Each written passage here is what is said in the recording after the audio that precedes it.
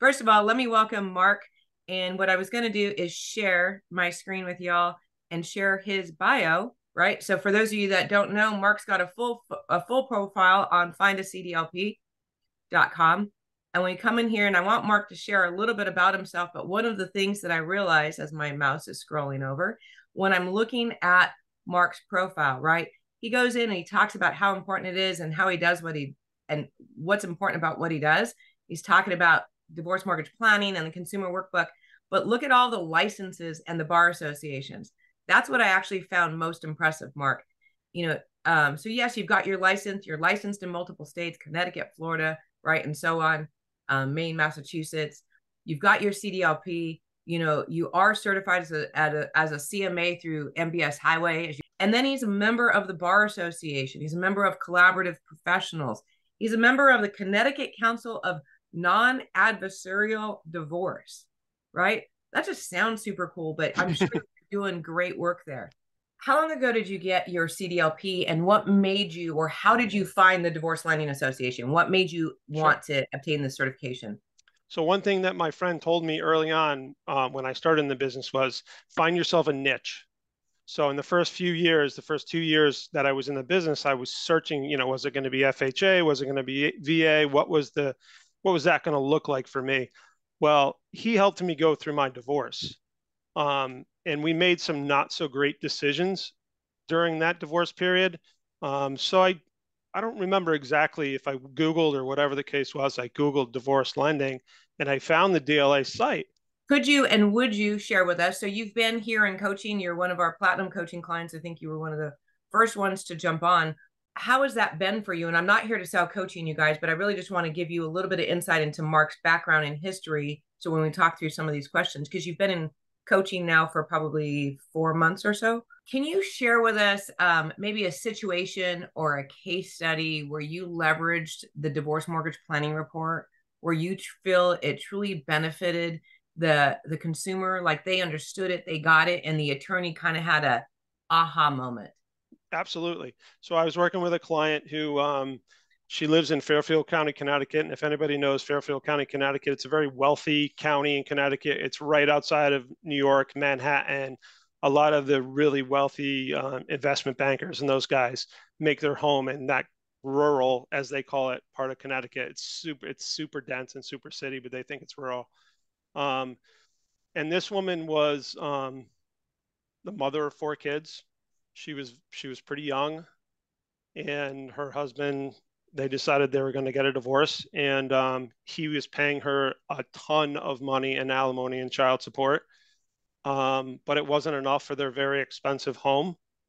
So I put together the divorce mortgage planning report to show her and her attorney and her family law team what she was going to need in order to afford this home that she needed to keep her and her 4 kids in because they were young. I think they were between the ages of 4 and 9.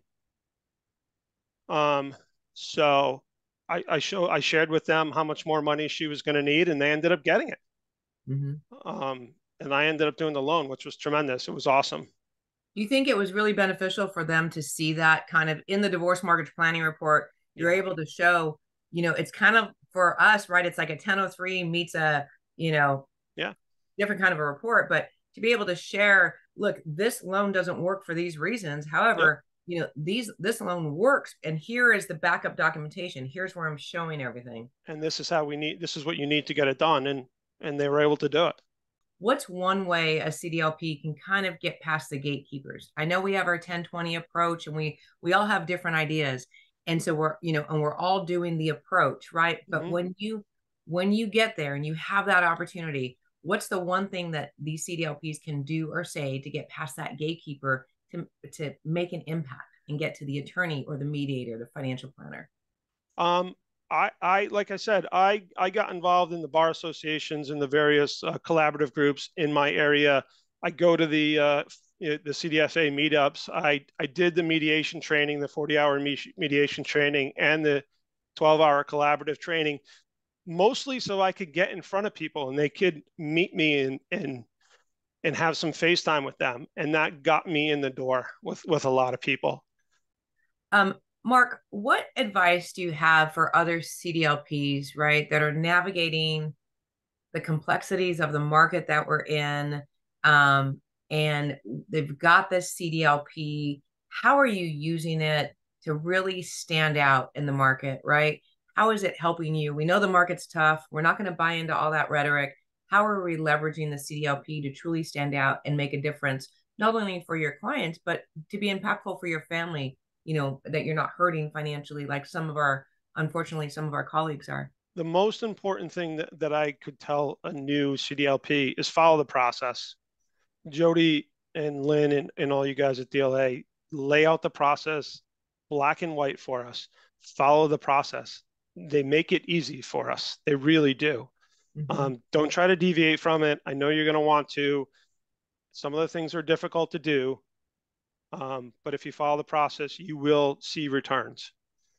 I started following the process right out of the gate, and I don't remember the time frame, but I got a meeting like within the first week with an attorney group in Hartford, which is the capital of Connecticut, that area there.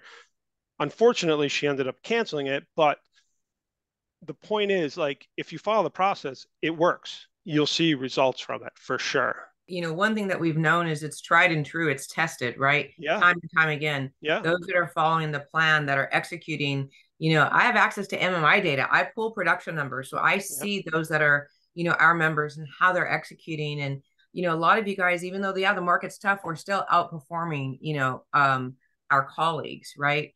How do you explain to the divorcing homeowner what it is that you do and how you're different than their cousin who's a loan officer? right. So I always take a few minutes in the beginning to introduce myself and to explain to them what a CDLP is. I'm a certified divorce lending professional. Yes, I am a loan officer. I do mortgages just like you would in a purchase transaction, but my specialty is that of a divorce mortgage planner.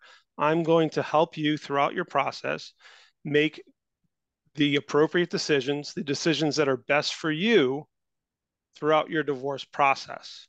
I'm going to provide you with my divorce mortgage planning report that's going to show you some examples of what you can do and what you can't do so that you can navigate this difficult process that you're going through, and you and your divorce team can make the best decisions that are possible for you.